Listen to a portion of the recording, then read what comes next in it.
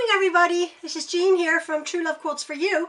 Today I'm going to be doing a tutorial from my little breakfast table here, showing you my table runner that I've made, my seasonal table runner.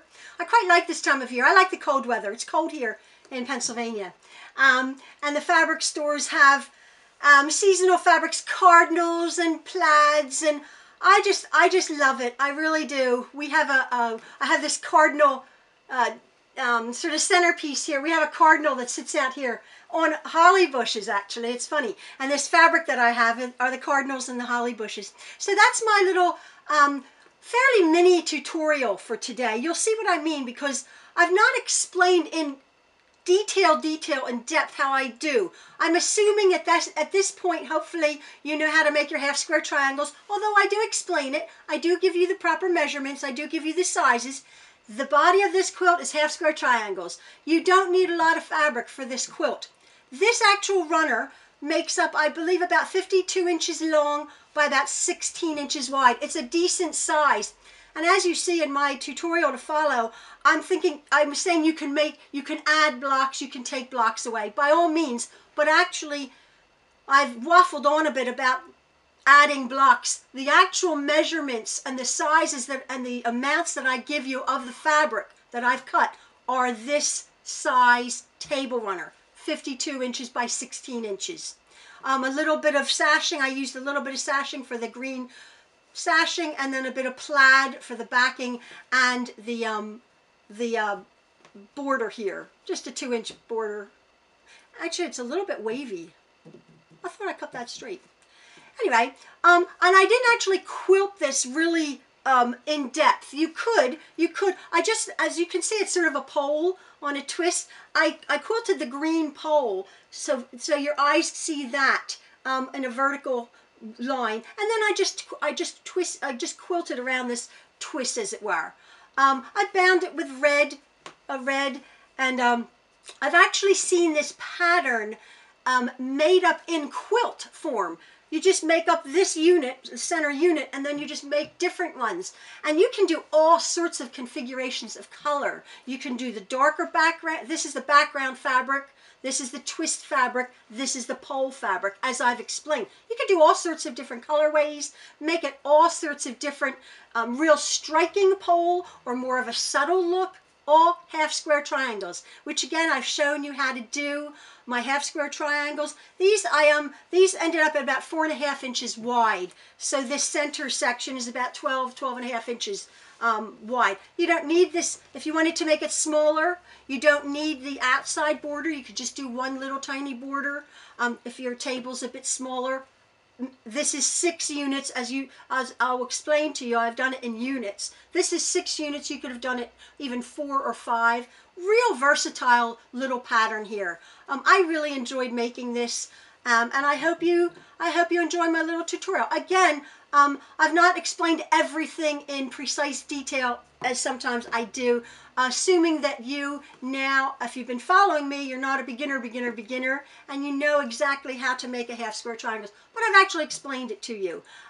So I hope you enjoy this little tutorial for our table runner, our seasonal table runner here. Yeah, hope you enjoy it. So again, folks, thanks so much for tuning in and watching. See you later. Bye. As I've talked about in my opening chat with you folks, I'm just changing this little tutorial up just slightly, because you'll have seen my process as I've constructed it, as I'm going along, and my thoughts on how to do this. Now, as you know, if you've been following me, I don't say buy half a yard of this or quarter yard of that, because I'm pulling from my stash here. You guys can figure it out. My thing is, though, you don't need an awfully lot of fabric to make this runner, which is fabulous. These are some of the fabrics I've pulled: my green, my gold and white dot, maybe a red, maybe a cardinal, and maybe a plaid. I'm not quite sure. I might even pull something else. But this is the beginnings of how I do things. But for the very, very first thing, what you're wanting to do is, for lack of better, I'm referring to this as the pole. This is the green pole, right? The pole is green on my quilt here. The twist is my cardinal print. My pole print, my cardinal print. My background print is a cream and gold dot. Okay, so all we need for our main body of our quilt table runner are three fabrics: our pole, our twist, our background. What you're wanting to cut, you're cutting 7-inch squares. I find this ruler, this Omni Grip, it's an 8.5-inch ruler. I use a lot. I just line up my 7-inch lines here on my fabric and cut my 7-inch squares. You're going to be needing, from your twist fabric, my cardinal fabric, you're going to be cutting 9 7-inch squares. This is going to be making, I think, about a 40, I don't know, 44, 46, 48, 40, I don't know, inch table runner with 9 squares. Obviously, you want to make it longer. You then can get a little, grab some more fabric and cut a few more squares. I'll show you how we construct these squares. You're going to be needing 9 of your twist. You're going to be needing only 3 7-inch squares for this configuration. I think I'm doing it one more. I think this is the 40-inch. 3 of your pole fabric. My green is my pole fabric. 3 of them. You're going to be needing 6 7-inch squares of your background fabric. Now, as I said, I'm sorry I can't show you how many more, but they're just 7-inch squares. I mean, you know, they're 7-inch squares. So if you're going to make it longer or even shorter, you can figure it out. I'm starting out with this. Again, I don't know how it's going to end up. Well, I've seen it, how it's going to end up. So that's for whatever size it is. These are the what you need for whatever size I'm making. That's what we're going to cut out. Now, what we are wanting to do with our squares is we're going to be taking our 6 background white and our 6 twist fabric, and we're going to be stitching them together to make our half square triangles. 6 white, 6 twist. Leave the 3 green pole and the 3 twists to the side. What we're going to be doing is I've taken this over to my machine and I've actually stitched, as you've seen me do before, a 1/4 inch right alongside, right sides together, pretty sides together, of these 2 fabrics. I've stitched a 1/4 inch right along each edge. Now you may be asking, well, is it necessary to pivot? You know, go there and pivot. I've done that before. You can, by all means, go off the edge. Start at the edge and go off the edge. Turn it around. Start at the edge. Go off the edge. Turn it around. Start at the edge. Go off the edge. By all means, you can do that if you wish. Now, what we're going to do is, when you've created 6 of these, what we're going to do. Oops. There goes my light again. I have my handy dandy Fiskars ruler, as you know, and we're going to be cutting from diagonal to diagonal, both sides. And this is I just line my ruler up on the actual stitch line, not the corner.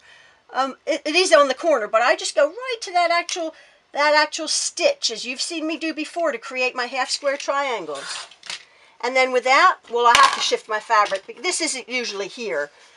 As you know, this isn't usually here, but this is what I'm doing. This is how I'm doing it today. I'll just line these up so they're perfectly aligned. The point is, when you cut diagonal and diagonal, you don't want your fabrics to have shifted. So very carefully, stitch line corner to stitch line corner, I'm cutting that diagonal. And I end up with my perfectly done half square triangles, which is this unit here. Now, what we've done, as you know, you always set your seams and you press You just roll this dark side up and you press it right along, pressing it to the dark side. After you've ironed them all, you're going to just come back and you're just going to take off that little dog ear there. After they've all been ironed lovely. And you have your background and your twist here. However many. You're going to be constructing your twist fabric and your pole fabric to create your pole.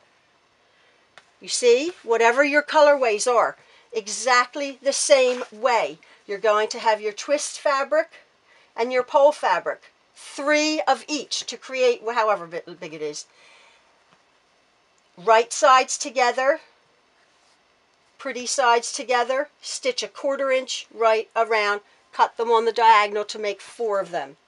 And you'll see that you don't need a lot of the pole and the twist fabric. Now, what I'm going to do is I'm going to actually keep my camera sort of rolling on this configuration, because you could do it by rows, but what I've thought I'm going to do is I've figured out that it's much easier mentally to construct, or as it were, to preview 6 blocks at a time. So this is a unit here. We're going to be making a 6 block unit of our pole, and then all we're going to do is just keep making 6 block units and just sewing them together, and that's the body of your quilt done.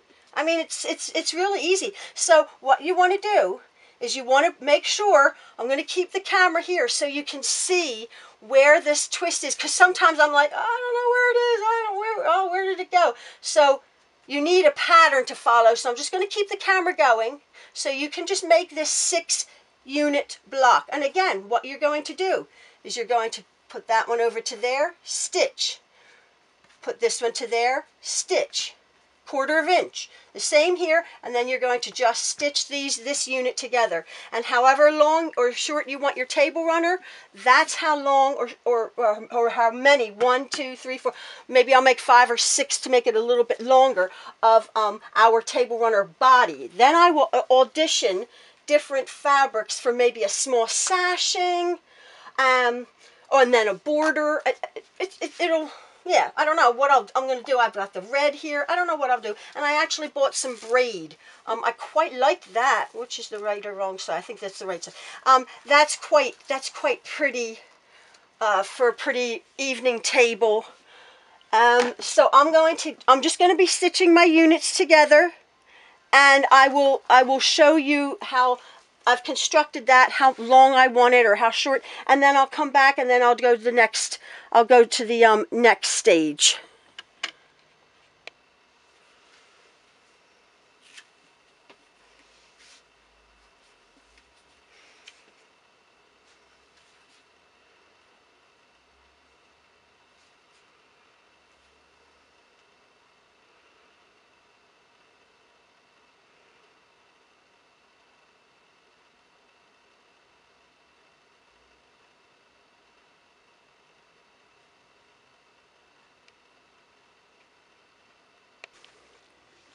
So, real quick, I'm sewing my 6 block units together. You have to be real careful. Look what I did. This top right hand corner is wrong. It should be the other way. So my trusty handy dandy seam ripper. This is where you'll want to pin.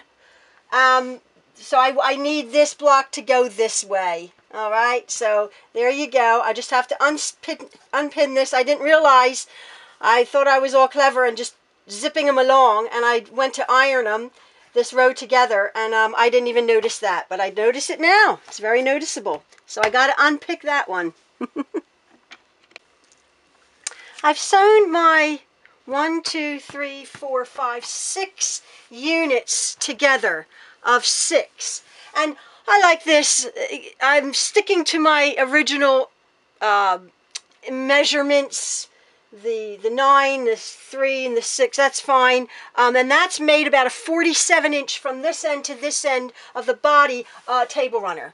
So that's 6 units that you've stitched together. Okay, now I'm auditioning fabrics for my, this is nice, it's a, however wide it is, for my table. This will end up, this is about 12 inches. So I want it a little bit wider. So I cut out 1 inch of green. I quite like that to break up the white. And then I did really like this plaid with the holly berries that I got. So I just cut that 2 inches. I might make this this green slightly smaller. Yeah, I like that. I might make that green slightly smaller, but I like the plaid on the green. I like that. Now I'm looking at my, I did get enough, I've got a couple, I've had this couple yards of this gold braid. Ooh, oh, I might do that.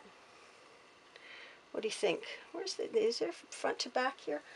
Maybe not. Yeah, I think there is. I like that. What do you think?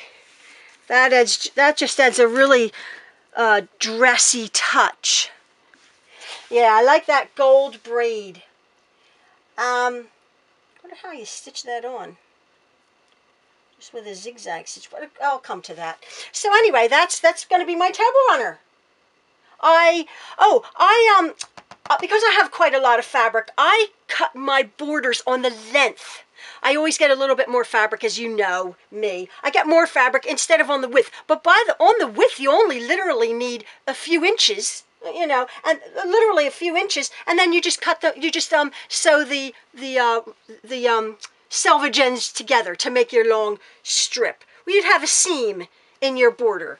I have enough fabric that I just do this on the lengthwise grain down the whole length of the fabric, and then I don't have a seam. But I could very easily have a seam on my sashing or my borders.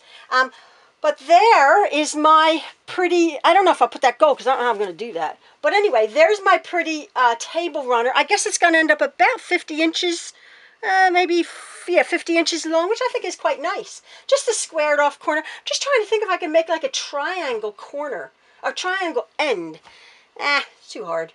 Anyway, I have my nice rectangle table runner, and let me just figure out I like this effect, so let me just figure this out, how I'm going to make it.